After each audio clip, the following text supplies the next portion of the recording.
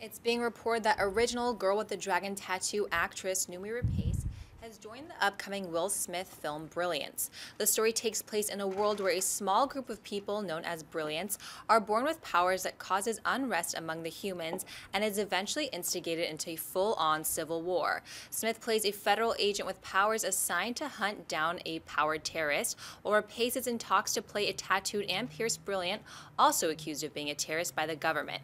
Schnepp, what do you think of Rapace joining Brilliance?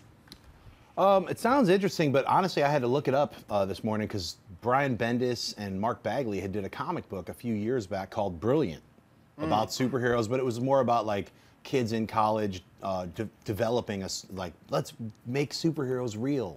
So it was like it was involved superheroes and it was called Brilliant, but it wasn't Brilliance involving superheroes. So I was like, Will Smith as a federal agent with powers, you know. Yeah. It sounds like Heroes the movie.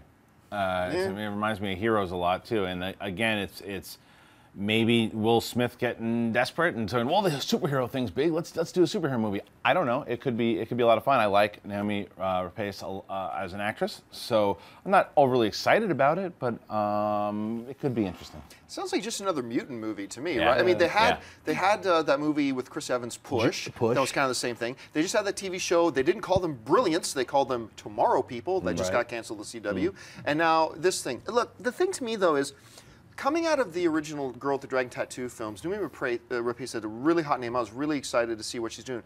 Then she did that Sherlock Holmes film, and I gotta be honest with you, I wasn't memorable to me. She's kind of disappeared. Yeah, and then she did Prometheus, and I'll be honest with you, I didn't think her performance in Prometheus was all that great.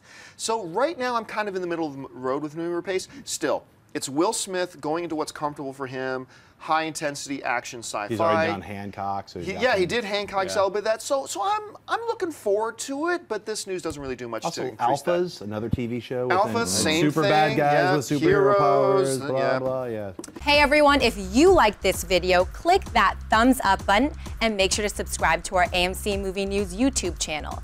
It's free and helps you stay up to date with all the latest movie news, as well as our daily AMC movie talk show. Also, make sure that you follow us on Facebook and Twitter to stay up to date with all of our special promotions, contests, and prize giveaways.